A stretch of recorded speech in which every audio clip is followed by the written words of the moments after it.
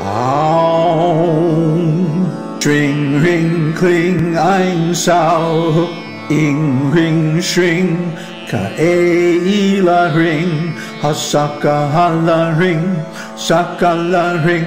Sao, ein, kling, ring, shring.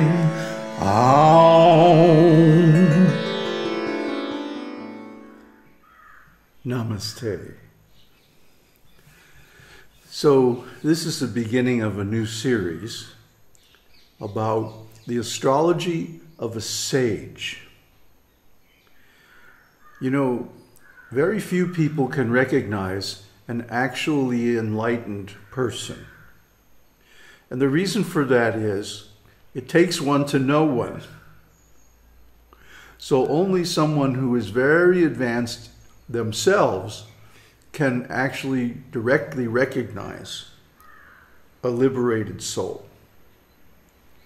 But it's been my experience that astrologers have an extra mechanism for insight into a person's actual nature. And so in this series, we're going to be examining the birth chart of a sage, of an enlightened being, and pointing out the structures and the inner correspondences that reveal his actual nature. So, because astrology is a very ancient science, it goes back before written history, a lot of people in modern days want to change it or, you know, make some additions to it or some original work on it, but actually it's already perfect just the way it is. For example, when Vedic astrology was translated into Greek and Latin, there was certain mistakes that were made. And among the worst of them, that the instruction, the 0 degrees of Aries is the vernal equinox, the spring equinox, the beginning of the year, astrologically. Now, at the time that the translation was made, that the vernal equinox was at 0 degrees Aries. But since then, about 1800 years, the equinox has moved with the precession of the sun's orbit. And so that is no longer true. Unfortunately, Western astrology took this as a dogma. And so as the sun's precession moved the equinoxes around the zodiac, they have artificially moved all the constellations too. And now it amounts to an error of 23 degrees and something. So in other words, Western astrology is crippled from the start because they're using the wrong zodiac. It doesn't correspond to the position of the stars in the sky. So everything is off by 23 degrees. How can they get accurate predictions or insights into an individual's personality? Well, they can't. This is why people, intelligent people, reject astrology, because Western astrology is the only one they know. So besides that, there are many other errors in Western astrology, and it's pretty much useless. I mean, I tried to learn it when I was, 22, 23 years old, and I just couldn't get anywhere with it. It didn't fit, you know. It didn't work for me. So I dropped it. And then many years later, I discovered Jyotish, Vedic astrology. And from the very start of studying Vedic astrology, it was like, yes, this works. This is practical. This is the real thing. So this chart analysis is going to be using Jyotish, or Vedic astrology. So it's going to be different from the Western astrology. Even the charts are different and everything. So if your background is in Western astrology, you're just going to have to get used to this because we don't use Western astrology at all anymore. It just doesn't work, you know, it's not accurate. So that being said, in general, astrology is about probabilities. In other words, one single placement in a chart does not guarantee a certain result or a certain phenomenon is going to manifest. More likely, if there are several placements that mutually reinforce each other, that dramatically increases the chances that this is a good reading, or this is a good indication of what the person is like, or what the events are going to happen in their lives. Now, the thing about this is, destiny is not about chances. It's not about probability. Destiny is a certainty. What is meant to happen is going to happen, no matter how much you try to stop it. And what is not going to happen can't happen, no matter how hard you try to make it happen. So the astrological chart as an indication of destiny has to be taken as a whole. Okay, we're going to go through and look at the pieces one by one.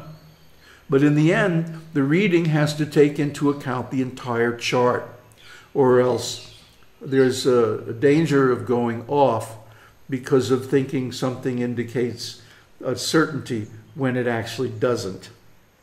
In other words, you have to go through the whole chart in order to understand the person that you're trying to read.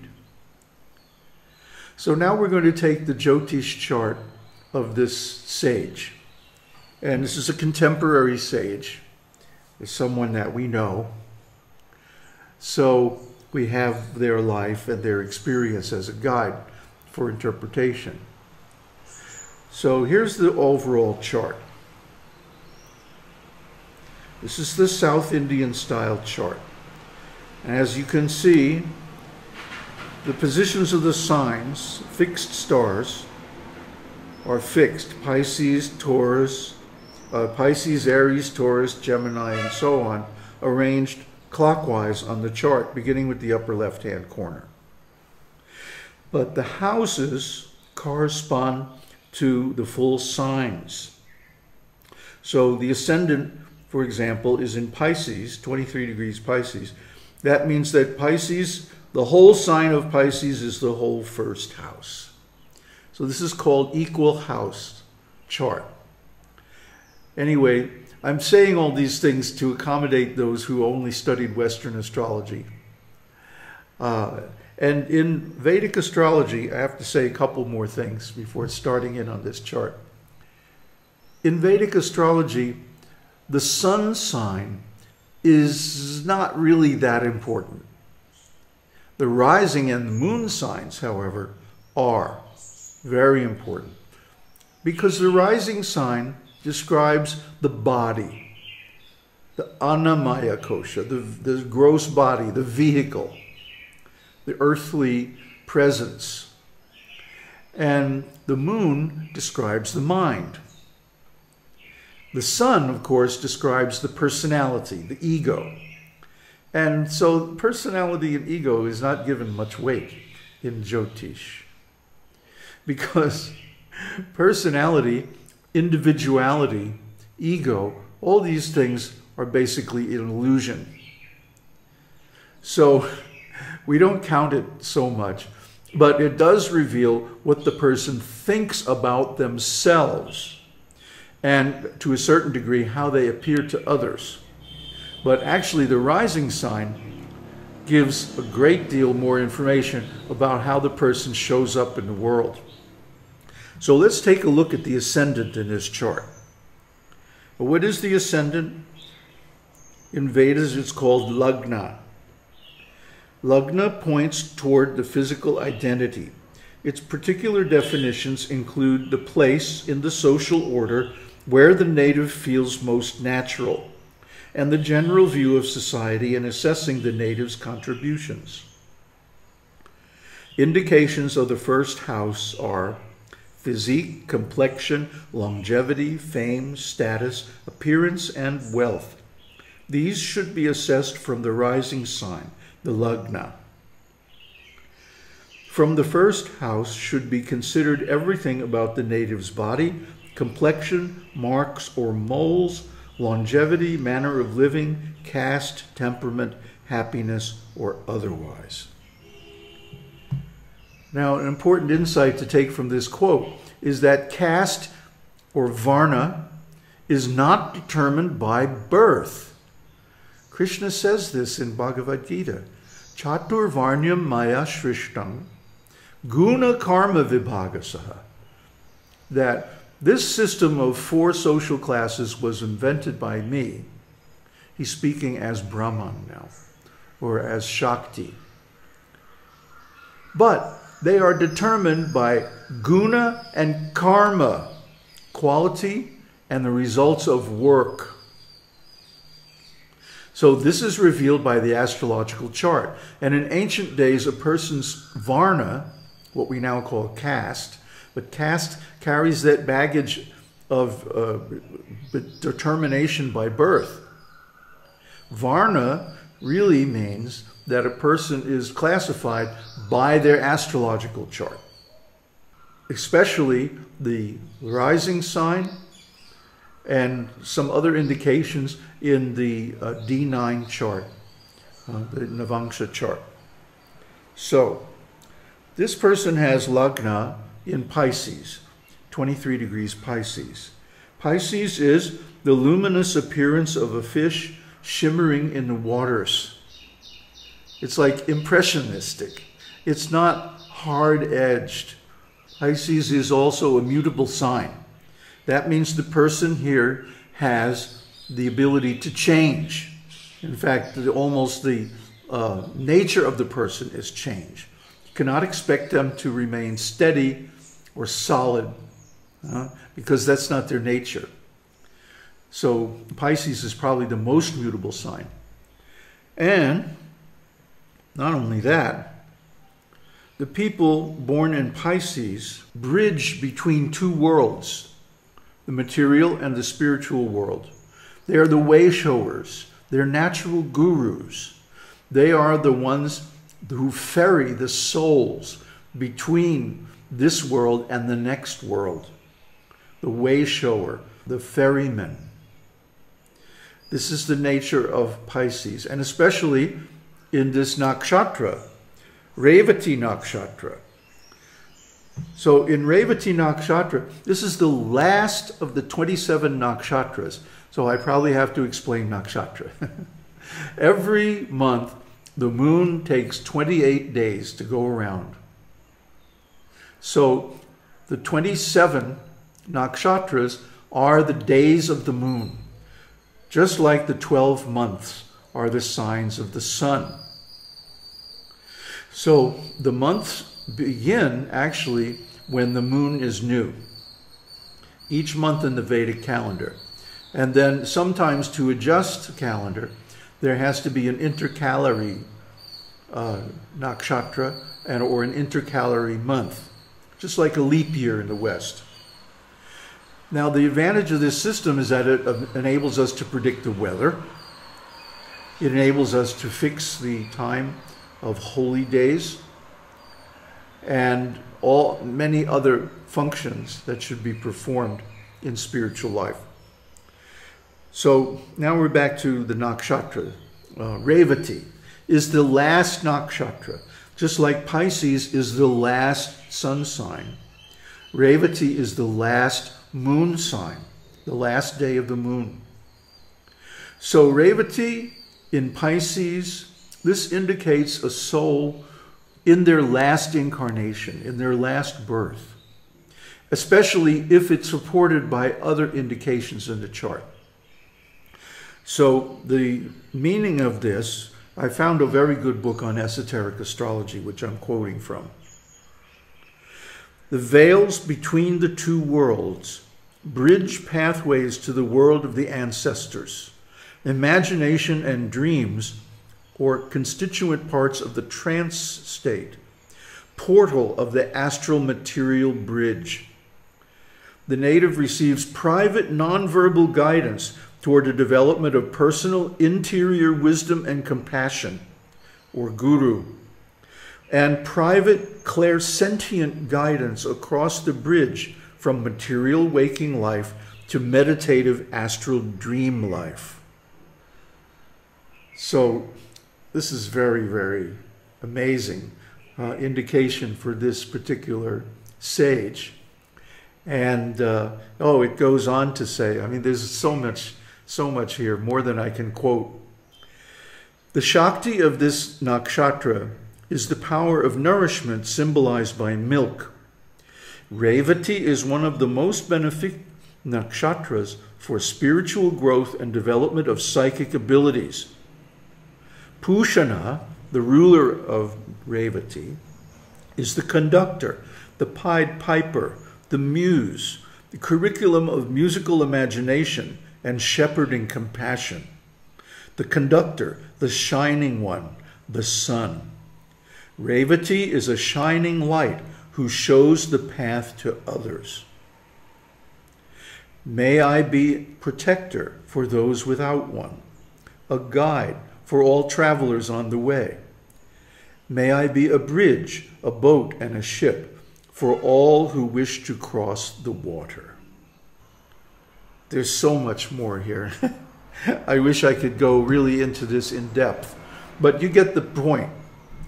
This being is born at a time when the planets are arranged in such a way as to support the activities of a guru. A guru, after all, is one who brings the soul from the earthly plane to the spiritual plane, from this world to the next world. He is the boatman who shepherds the soul across the river between life and death and what is beyond. So that would be pretty good if it was the only indication in the chart. But it's very much supported by quite a few others, and we'll go into them in the future installments. But the one that I want to share with you right now is that the exact degree of the rising sign in the Navamsha chart, 28 degrees Capricorn, is also the precise position of exalted Mars in the birth chart, the D-1 chart. So this is confirmation of the power of this rising sign. It's not just an ordinary birth, but it has an exalted planet supporting it and giving it tremendous energy. Now, when I show this placement to other astrologers, they all say, well, this means the person is fantastically wealthy, like Bill Gates. Incredible, amazing wealth. And I say, you know what? This person is not materially wealthy at all. And they're always shocked. And then they say, oh, well, that means that person's wealth is spiritual. That person is enormously wealthy in spiritual assets. But because these assets are invisible, intangible, and can only be recognized by people on the same level or nearly the same level, this person has remained unrecognized except by his astrologers and some very other close people. So, see, this is the nature of the liberated soul. Like Ramana Maharshi. Ramana was a complete mystery to his own family, to his friends, and everyone around him, even after his enlightenment. And finally, after years, some very high sages, especially Seshadri Swamigal, recognized him because they were on the same level. And then they started to protect him, and that's how his fame grew. So the same is true of any enlightened being, but because sages are so rare in this world, they often go unrecognized. And the Buddha called these private Buddhas. He said these are the unrecognized Buddhas that attain self-realization, but for one reason or another, they never taught. They never came out in public. They never revealed who they really are. Which a Sanchari Buddha is a great loss to society. It's a great loss to this world, because only such a person can give actual guidance that leads to success in spiritual life or complete self-realization. Om Tat Sat. Om Shakti Om.